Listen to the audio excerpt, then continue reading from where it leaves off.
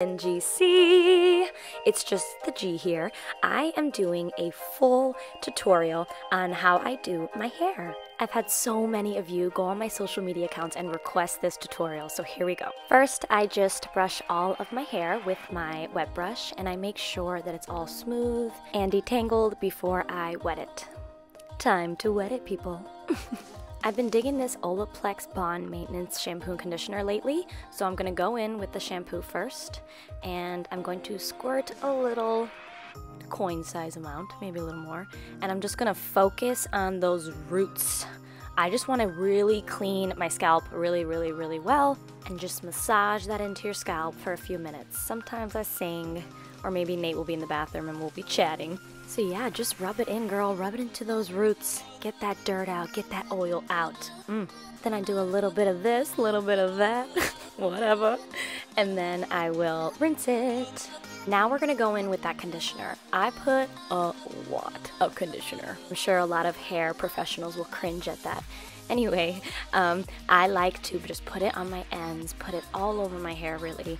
I don't find that it makes my hair oily, but it might for yours, so you might just want to stick to your ends. Now I take my brush and I just comb through with the conditioner all in my hair. When you're done with that, you're just going to pin it up. I use this little clip.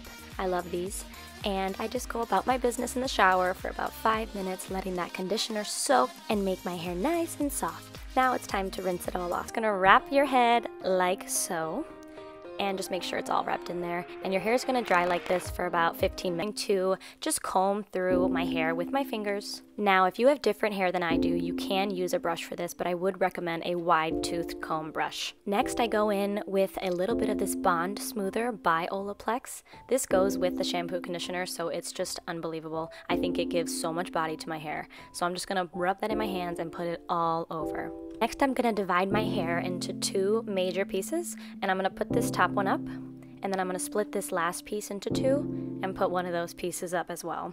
You should be left with 1 piece like this. I'm gonna take my Sam Villa blow dryer. I love this baby, it is so good. And I'm just gonna kind of lightly dry my hair like this. Then I'm gonna go in with my Hot Tools round brush, and I'm gonna take 1 piece and I'm gonna blow dry it up away from my face like this, and then over like this. Alright, let's get into it. So when you blow dry like this up away from your face, it creates so much body when you let it down. And when you blow dry under like this, you're allowing it to shape to your face really nicely. Some people like it to go out, but I like mine to go in. And it should look like this, nice and bouncy. Now, I don't know about you ladies, but I hate these little baby hairs that I get here. It just looks so bad, so I just kind of blow dry them down while holding it and shaping it down. And we're gonna do the same thing that we did to the first piece with this back piece. I know it looks a little crazy. It's okay, it'll all work out. You're just gonna keep going over it until it's nice and dry and smooth. And it should look something like this. Now you're gonna do the same thing to the other side. Just take it down in pieces and just keep going over it with your blow dryer until it's smooth. Now you're going to do this for every single piece of hair, making sure that you're going away from the face to create the most body that you possibly can. Now once you're done with that side, we are just going to add 1 more big chunk to that same side. I like to divide it right where my part would be. And I'm going to take this back piece and I'm just going to work it the same way away from my head, creating so much body. Now the bottom pieces might look like this, a little bit wavy. That is okay. These are going to be covered by other pieces anyway, so who cares, girls? Just do the best you can.